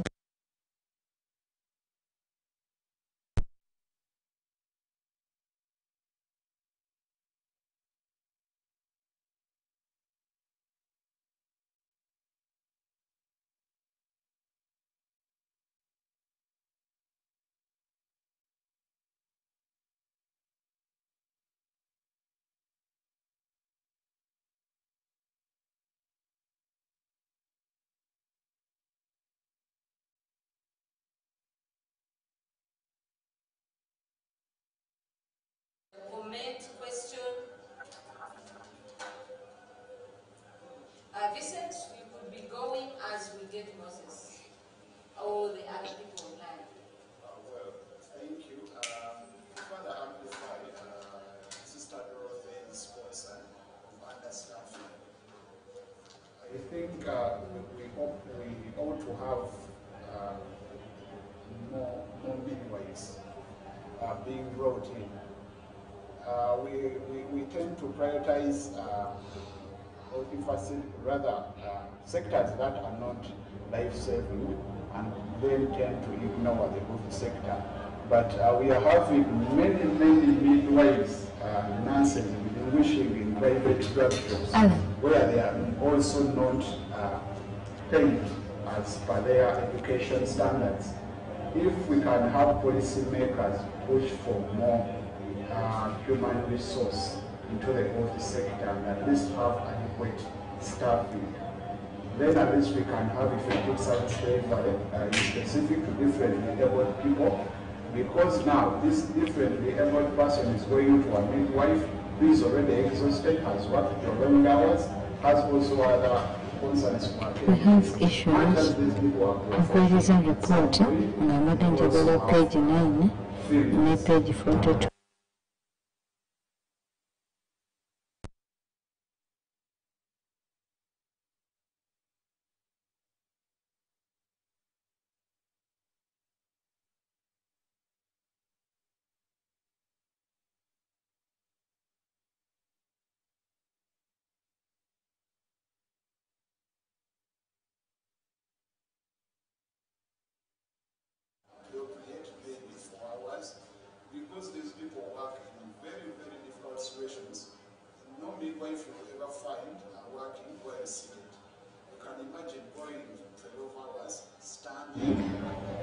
running up and down to save a life, and then at the end of the 12 hours you're told you have to prolong for 4 hours because sister and so has got a minor issue to solve. Then that, I think, can be only solved by increasing staffing. That is the best way, I think, we can attain a responsive and dignified treatment of differently abled mothers. Oh, thank you very much. Sister, do you have something you want to I want to respond to my brother Vincent that, like I've said, work is to continuously, actually you cannot do without a challenge. And challenges are part of life, and it is one thing that strengthens us. But what is important is to keep identifying where you're not doing well, what is an obstacle here and there. So as the authority, for us we write reports to them, and they are very aware. And I want to inform you that one of the things right now that is being handled is the issue of recruitment. So I am not so worried. They are already aware of these problems, and it is in a process. So very soon I think an advert can be run. It could be an internal, it could be external, but they are in the process of trying again to replace, because there are two things here. It could be the increasing, the demand becoming more than the supply, or the replacement, because we know that as time goes on, some of us need to exit and then others should come in. So the replacement is also something that they should consider to be regular. And I think that's what the authority is trying to handle. Some of the people who have retired, because before that, actually last 2 years I've lost about 5-6 who have retired. So we are trying to see how to replace. Oh, so they haven't yet been replaced? They are already working into that. As you know, the policy, it is not something just do very fast, but it is almost in the final processes. So these 12 people, you're 5 less, or the 12 people is 5 years less, so you would be having like 17? We would have that. Actually, midwives alone in the whole MCH have about 24. But out of the 24, they are in other departments. We have postnatal, we have immunization, we have postnatal for cesarean section, we have to put them in the theater, we have to put them, there are many nutrition. So every area, and for us, even the ANC, the antenatal services, are divided into 2. We have the adults separated from the teenagers. So that all calls for additional numbers. So you have to see how to balance. Oh, thank you very much. The other issue that I wanted to deal with is the medical supplies for the different disabilities. So, for instance, epileptic people and others, how equipped are you in terms of supplies to deal with the, or are there special ones that you know that these ones on average we have, and on average these are the kind of disabilities that come in? Like, are you positioned to deal with any disability and things like epileptic people, and right now we are also having a challenge of mental health? What capacity do you have to deal with that? We are able to handle. For those specific conditions, the good thing, they all fall into the same. They are like any other person. It is only a small uniqueness. Maybe like me, what I've picked here majorly is the issue of training more health workers to be well equipped. Because when myself at my level, apart from beckoning, come and buy and maybe I don't know, there are a few things that I know. So it is one area generally. I know it cuts across. This is something we should honor, and I'm very sure our government is going to take up that responsibility. The Minister of Health, whoever is now hearing, I'm sure they are going to do something. What are you saying? Be trained. And for me, I can even now start with my immediate partners and say, please, if there are areas you can support us, then I first need my midwives trained and the doctors, so that we start from there as we wait for other opportunities. So that the rest of the supplies, we really plan. The epilepsy, we have the same drugs. Only that we may not have everything, but what we do, we analyze. There's a kind of an analysis we do, and make sure that we have the essential essential drugs that are required that can rescue a situation. If we fail, then we refer to the next level. So we are able to be in position. Thank you. I'm very encouraged by your take, which is of training. And I'm happy that you're looking at, because I've also seen the issue of like the blind, people with visual impairments, and the challenges that they have in health facilities. But what the report that Sebtran did, that Alex just shared, and I hope the technical team will take us to page 7 and page 9 and other pages. But one of the things that the differently abled communities are saying, especially their leaders, is that there is a gap between these organizations, entities that deal with differently abled people and the health providers and health facilities. How do you connect with these people? How do you incorporate them or work with them to eliminate some of the challenges that come out with the nature of their abilities? Now, when you mention about the blind, you said the blind? Yes, visually impaired. Maybe, like for me, actually for that area, we may not be able to provide all the service. But we can, depending on what we receive. Because for us in the medicine, we believe in the current, the presenting complaint. If you come, I meet you today, Sarah, and I'm like, how are you today, Sarah? So I am able to get you how you are today. Because I'm not going to look at that disability, I'm going to look at the current problem. It could be malaria, it could be diarrhea, that one I will handle. But maybe when it comes to those specialized services, that's when we know where to send. We know where to send Mulago, we send it. So if someone is visually impaired, they go to Mulago? We receive you as per the presenting complaint.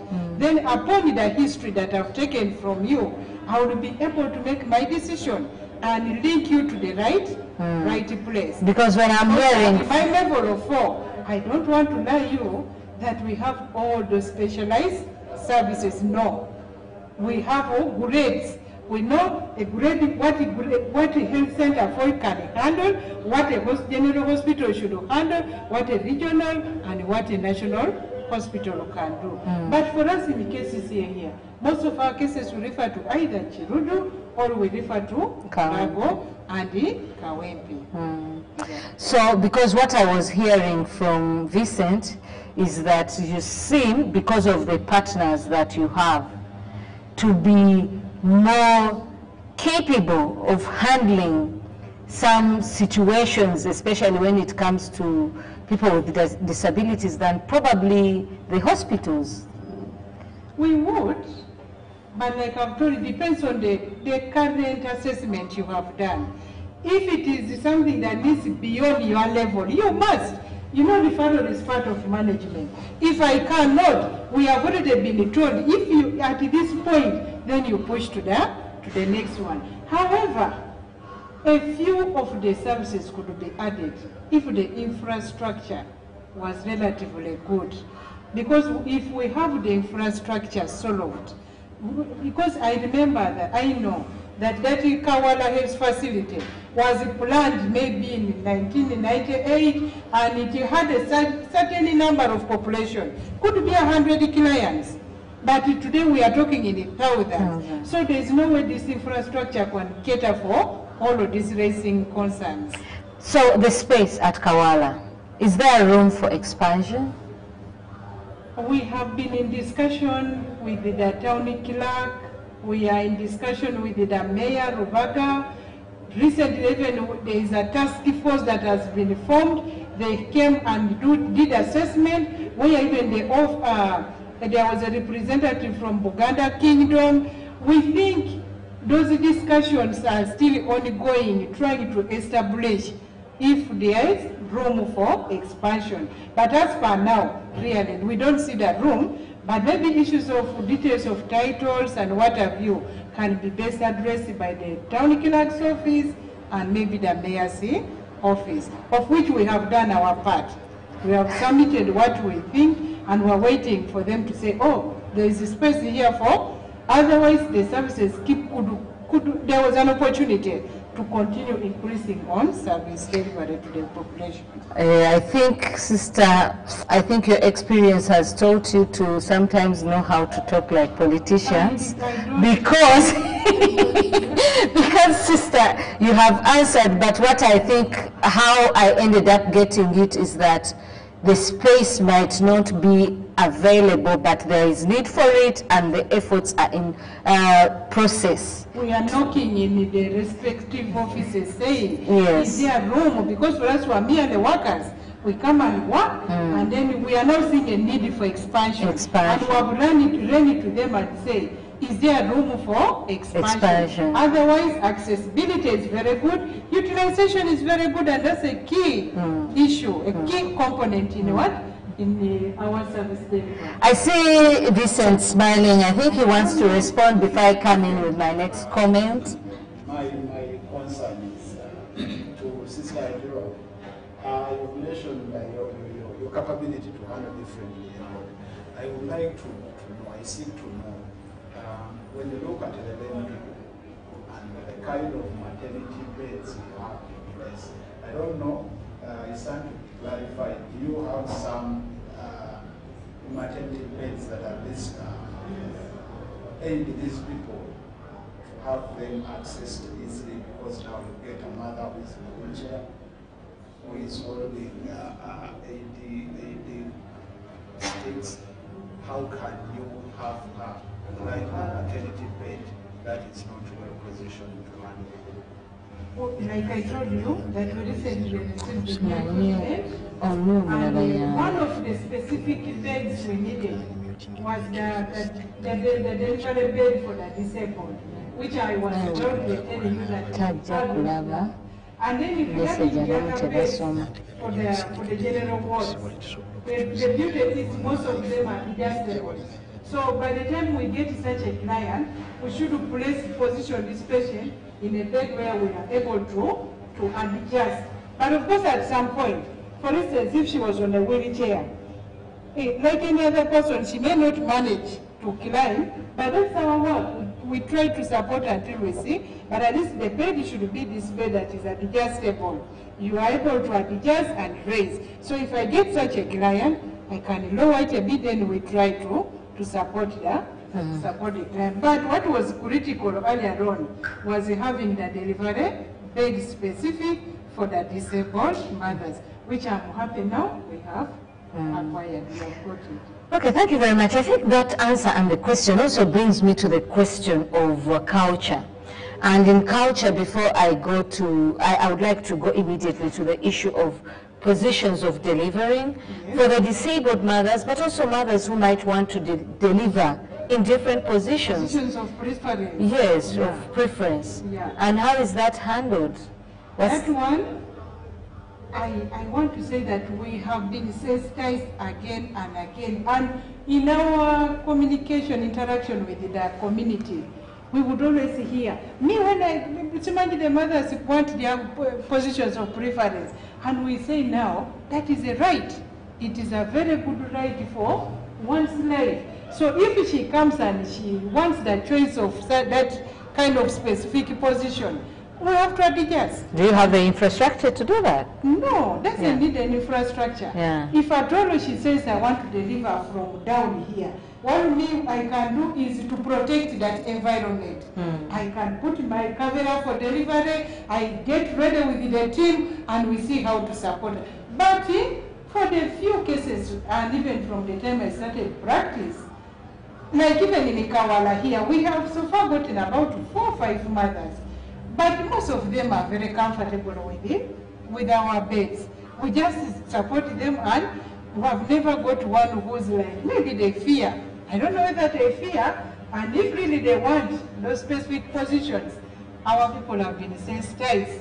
We are able to adjust. Are they given, the things of consent and information, are they guided on the rights that they have? Given how busy you are, is there time for them to know their rights and the choices they can make if they wish to? For us, you cannot compromise with quality. You cannot compromise with the standards. We should be, with all our ability, able to pass the right message to the patient. Maybe the time we take, maybe to emphasize on something, but at least we should give information to these clients. But I don't want to say we are 100%. It may not be passed very well, but those listening to us, I'm urging, I'm requesting that we really don't deny these people from getting the right information, especially like this area of admission in the labor suit. Most weaknesses we do as midwives. If you are busy, you can examine the mother, check what you know you should assess, and then you come and write, and you have not talked to the mother. And that is a very bad disrespect. And that really pisses off our mother. Because like any other person, I would love to know that, hey, in 2 hours time I'll be able to deliver. But this midwife was not able to tell me, so they feel they were not respected. Should it be the midwife who is overwhelmed, or you should have other support team like counselors and hospitality team? A health worker who has examined this patient, she should be the very person to pass the message, because she's the one who examined. And so by passing it verbally, she will also come and pass it in writing. So meaning that the next person taking over can benefit from this and maybe the oral report. But most cases people take it for granted and examine and say, yeah, well, maybe the next thing is where they blame us. Next patient.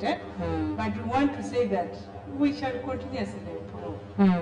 It's something that Dr. Muldahi is celebrating, and I had you celebrate the same thing, that the number of mothers coming has increased. And he, for instance, explained that of the 1 million birth, 1,500,000 people that we had. Cause for concern for the population, of course, but that's not the topic today. 1 million of them delivered with the aid of a professional, a health provider, and in a health facility.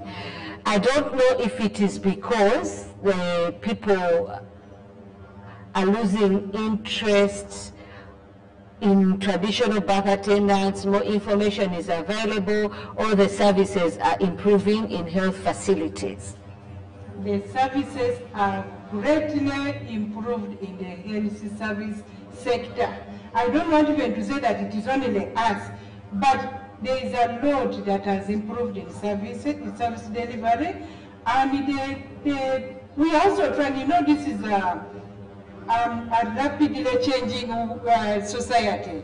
So we have also learned now to twist our brains very fast and try to meet the what? The demands of our clients. So we have greatly changed. Well, I don't know when you last had a midwife slapping a mother, because those were the areas that when the mother comes to deliver, the midwife slapped, am I the one who impregnated you?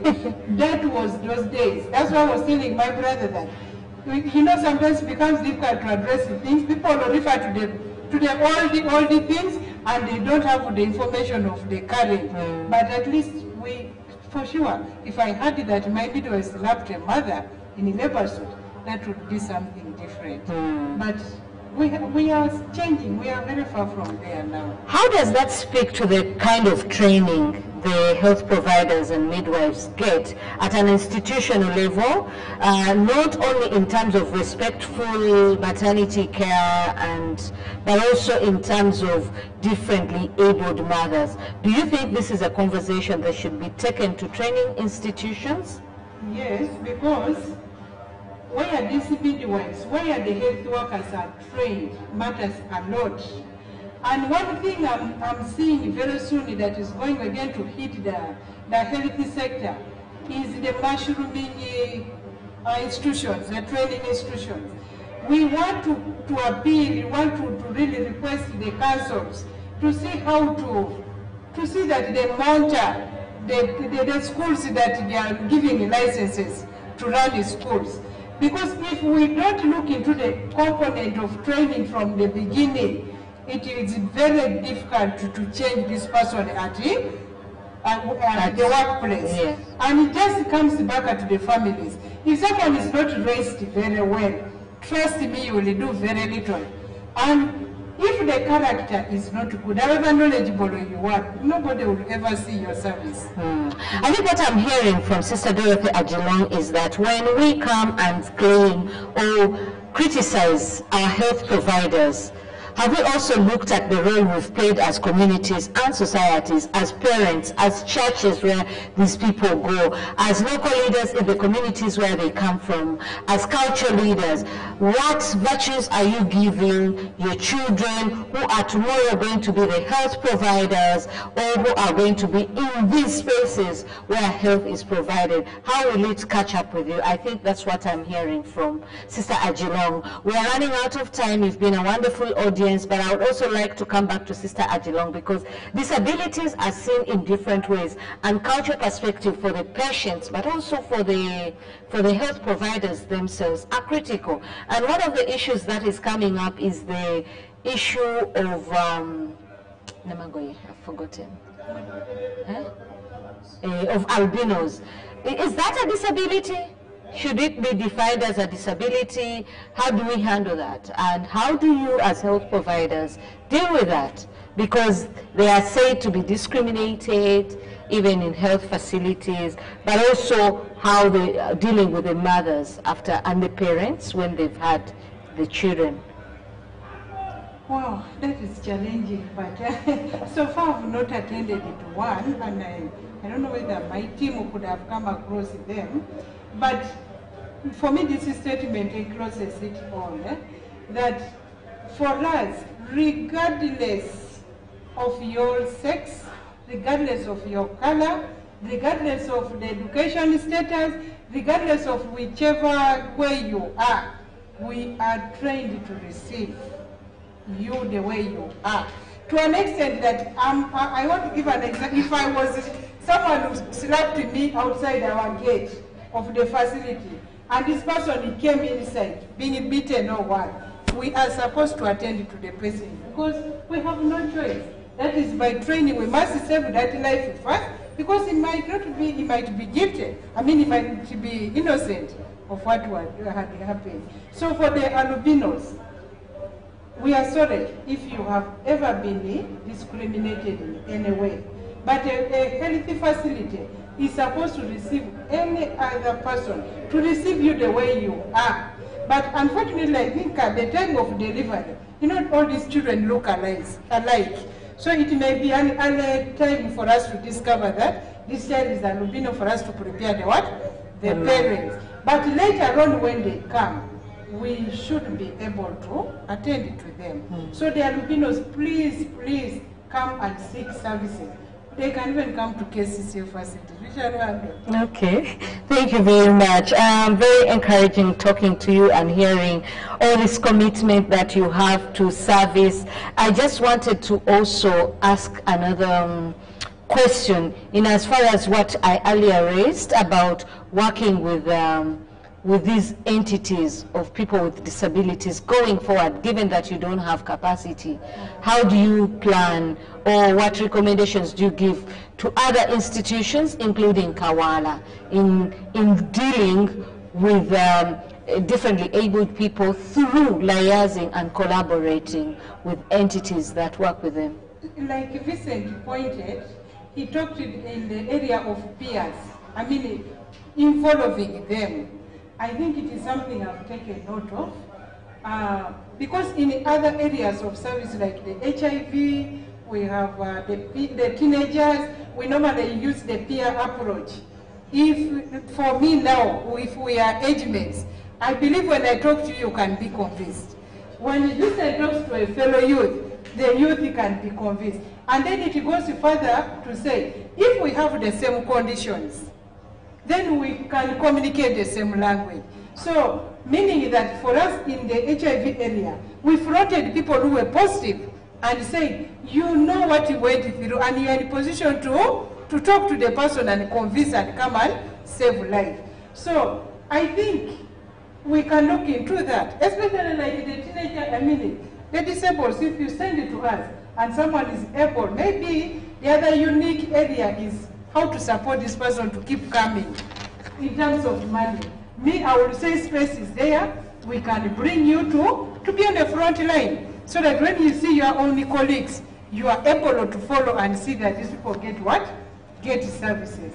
So, but it may go to the partners, it can go back to the government to see if there could be an allocation to cater for the people who come to be peers to the rest of the what?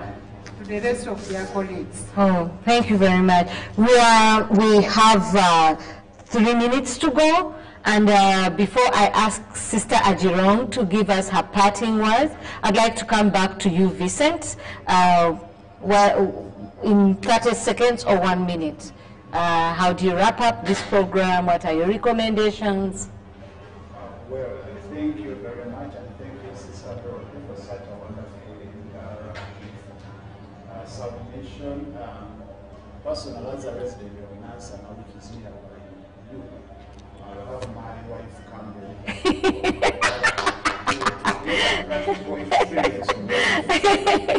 Is your wife expecting? No. But it's in process, eh?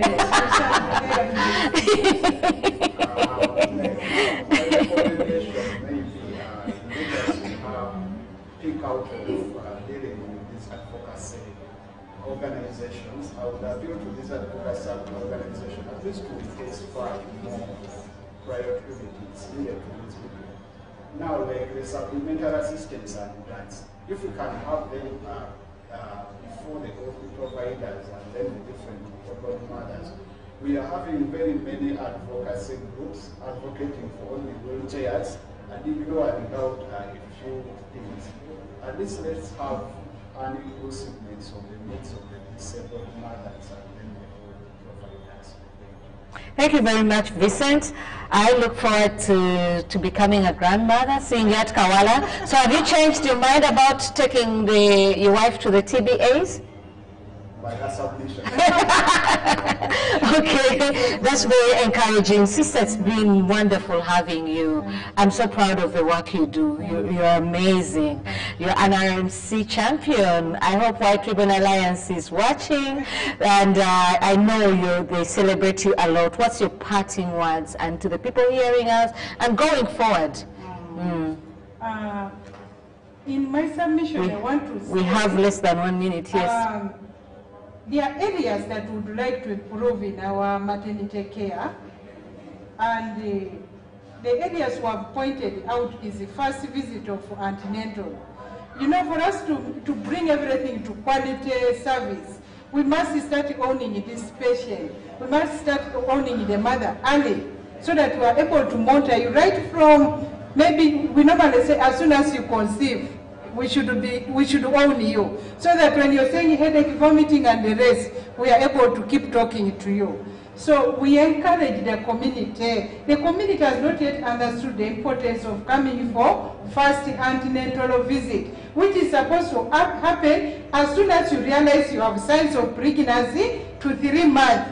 Imagine as early as that. But that has a lot of components. I mean, a lot of vital kind of assessment that we do, including protecting the abnormalities. The commonest abnormalities that happen in this first 3 months. So imagine if you have not come early, because there is a drug, we call it folic acid. We sometimes encourage these mothers to start swallowing those drugs as early as 3 months, so that they are able to protect the baby from any abnormalities before we can come to abnormalities. That is my strongest point. And then we have been, the Minister of Health advocates for 8 antenatal visits. We are doing well with the 4th. We are trying with the 4th plus. Someone who has come 4 times plus. That one is also fairly doing well. But the 8th one, the minister said this one must be coming until how many times? 80 times. That one we're also not doing very well. Please, our dear listeners, our dear mothers, come, continue accepting what we tell you, so that we can all together with you come up with the quality life. We can come up with a life baby and a life mother.